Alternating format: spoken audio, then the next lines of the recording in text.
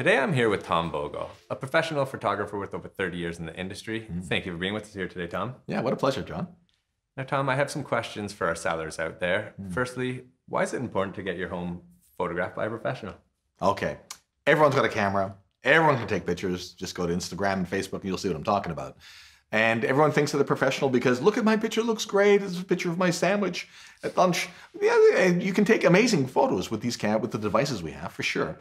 However, the difference between taking snapshots of scenes and telling a story is it's night and day. So I'm a storyteller, not a photographer, believe it or not. That's a confession I have to say right now. I am not a photographer, I'm a storyteller. It just so happens that photography is the medium I love using most. So a professional photographer will take the story elements to any shoot they go to. It won't be just about capturing the big scene, it'll be about capturing the ambience, the attitude, the soul of the home that you're selling. That's extremely important. Yeah, thanks. Now, what are some things that set you apart? I know that there's some tools that you use that we've used in the past. What are some things that you have that differentiate you from other people? Okay, so first of all, in this industry, we all have the tools that are necessary to do the job.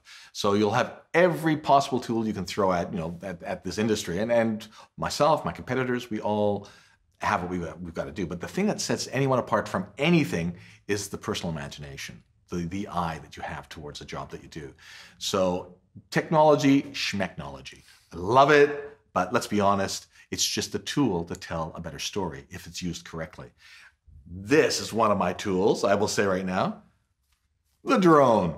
One of many drones, you'll see them all over the place. Many photographers are out there right now using these. Again, it's how you use a drone that makes a difference. You could take this drone up and shoot a Google Maps shot of the home. Well, you could just go to Google Maps for that, right? Save some money, John, save some money. Or you could tell a story of the space.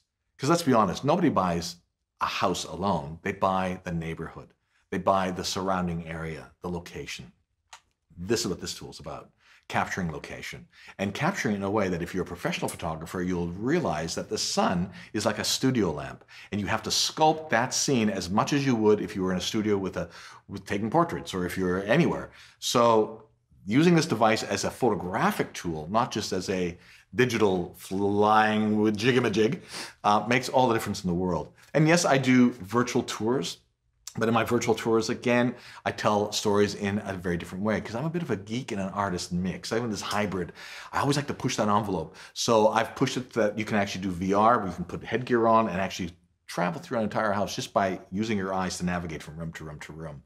That's fun, but even if you don't have gear, it's all usable on all these devices. Every device we have, from desktops to your little handhelds. And it's just, again, telling better stories. Thank you to digital, but like I say, I'm not impressed by the technology, I'm impressed by the story that we can tell with it. And that's really important as well. You want to make sure that someone feels at home. So another thing, and lastly, what would you recommend to do to your home before it gets photographed to prepare it? Okay, this is a really good question, and here's a very simple answer. Please, please do not spring clean. I know you think the night before, the photographer's coming in the morning, it's got to look picture perfect, and people run up till 3 or 4 in the morning and they get into fights and border on divorce just because they want that house to look amazing. Well, guess what? That's my job, to make your house look amazing. All you have to do is just declutter it. You could have handprints or the face print of your child on a window. You won't see that if I'm shooting it well. That's not going to be an issue. I use light and contrast, and I can make the house gleam and sing in the lens. So don't worry. Go ahead the night before, go to a movie, get to know your family, get to know their names. Have the good time that you have with them, and don't worry about the next morning's shoot because I'll handle that, and just keep it clutter-free. That's very good advice, and I'm sure people will really appreciate that. Thank you so much for being with us here today. I really appreciate it. What a pleasure, John. Great.